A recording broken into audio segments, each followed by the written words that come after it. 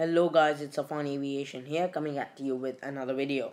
Today I'll be discussing the recent incident of a Malaysia Airlines Airbus A330-300 which took place on 18th of January 2018, which was Thursday.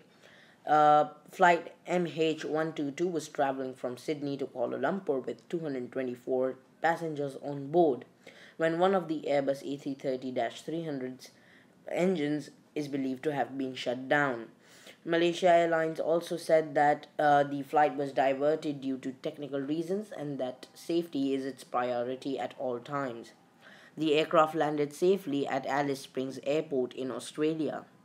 Passengers were also told that they will have to stay overnight in Alice Springs. Hotels were arranged for the passengers. This is all the news we have up till now about this incident. If there is some more news and it is worth sharing, then I'll make a second part to this video. Until then, I'll say bye. Don't forget to follow me on Instagram, Safwan Aviation _ YouTube, and let's get to 100 subscribers quickly.